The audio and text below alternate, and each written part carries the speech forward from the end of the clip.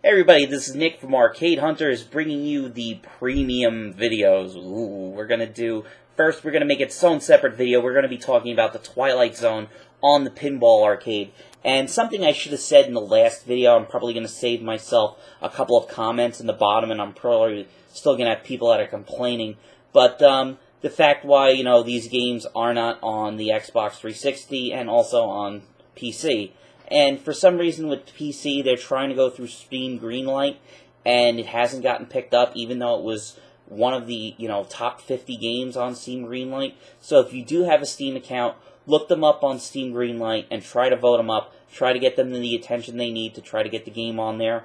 And the problem with the Xbox 360 version, basically their publisher, Crave, went out of business.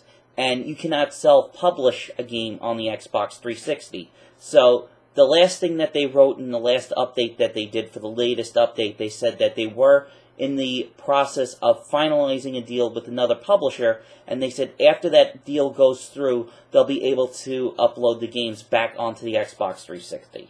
So, all we have to do is wait. It's all going through legal. It's fun stuff. Just kind of like what it was with getting Star Trek and Twilight Zone. Gotta go through legal, you gotta pay the money. So, let's get into right there, the Twilight Zone from Pat Lawlor. You just crossed over into the Twilight Zone. Yes, very nice. Here we go. You unlock this door with the key of imagination. Yes. The one game that we did an Arcade Hunters episode on, because it was in our hotel, and we said, screw it, it's an episode, they have a Twilight Zone. And it worked pretty damn good. I got Grand Champion on that game because pretty much no one played it. 2600 and I were playing that machine all night before we ended up going to bed. Thank God I had a dollar bill acceptor in it because, missed it. So, pretty much with Twilight Zone, the biggest story about this game is obviously it's designed by Pat Lawlor, and it was pretty much an answer to what happened with the Addams Family, the game that he produced afterwards, because the Addams Family sold, I keep forgetting the exact number, but it's the #1 selling pinball machine of all time is the Addams Family. And because it sold so well, the guys over at Williams pretty much told Pat, he goes, you have creative license, you can do whatever you want with your next game. And they were pretty much, just giving the guy a blank check and saying, here you go.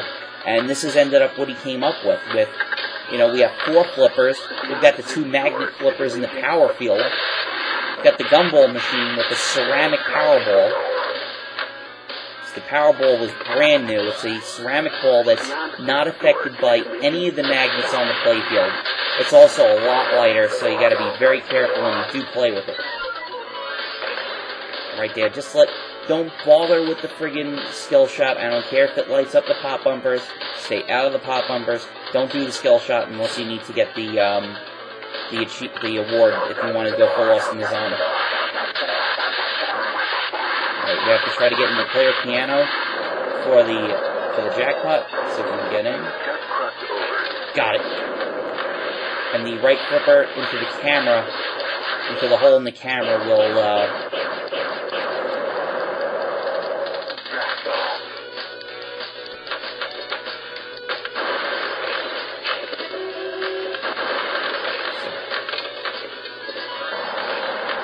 of how all the music changes if you get a jackpot, if you're just in regular play, or if you've got certain things left. That's what I always love with these games. They always have an attention to detail.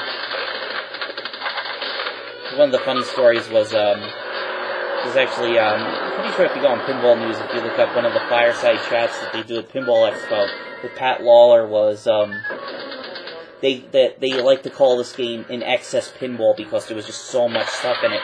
And they talked about when they put this on location test, they put it into a bar, and they said one guy ended up stepping up to the machine and said he was just looking at the game going, what the hell's a Powerball? And just kind of walked away from it.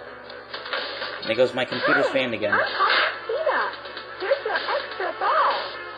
But, there's a lot of references to all different Twilight Zone episodes, Even though there's not an episode with a gumball machine, but it seems like something that would be in a Twilight Zone episode. You know, you got Talking Tina and you got the robot.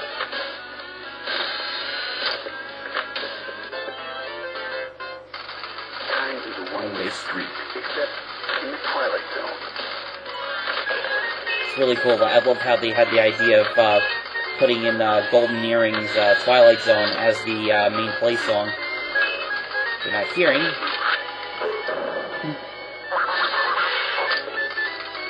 Got the lock.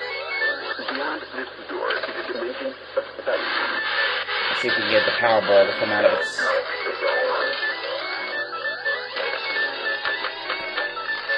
Trying to get that camera, because that camera will give you a bunch of rewards. You also want to go right here, where my thumb is. You can't really... Right there, where my thumb is. That's the slot machine. If you're trying to get to the final node of the game, which is pretty hard to do, and I'm not going to do it in the usual 10 minutes that I give to these videos, because just for this,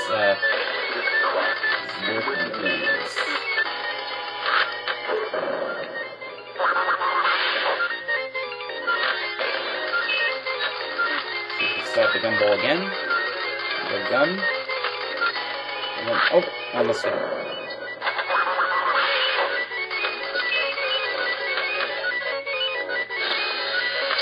And still to this day, these machines still command a pretty penny for, you see the Powerball's coming out, and that's the next ball that's in the line. And here it comes. The problem with, on Pinball Arcade is, I don't think they have it in the software to actually make the Powerball different to the other balls. It just kind of reacts like a regular ball.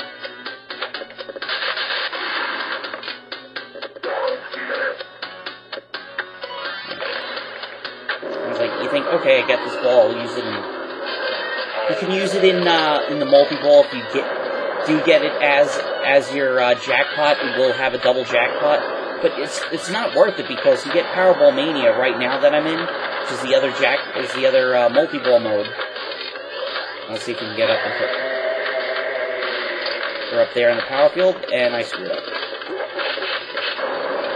So I was kind of worried when this came out on Pinball Arcade. I said, you know, the magnets in the power field are going to be really, really easy to defeat the power, but it feels almost just like a real Twilight Zone machine. It's not a guarantee when you get into that when you do get on there. Now, I probably played maybe 7 or 8 Twilight Zones. You know, pretty much a lot of places had the Twilight Zone. It's a very, very popular game. It's one of my favorites. And, even now, like this, as I said, this game still gets the price that most people, that it was being sold for when it came out originally. It's that popular and it's that good of a game. So, right there, that is the Twilight Zone. And this extra ball, but I've already had my complaints about. I wish it had a tournament mode, so it didn't have the extra ball, just to give that a little layer of challenge. So, right there, that's the Twilight Zone, and I'm Nick from Arcade Hunters. Thanks very much for watching. We'll talk to you later.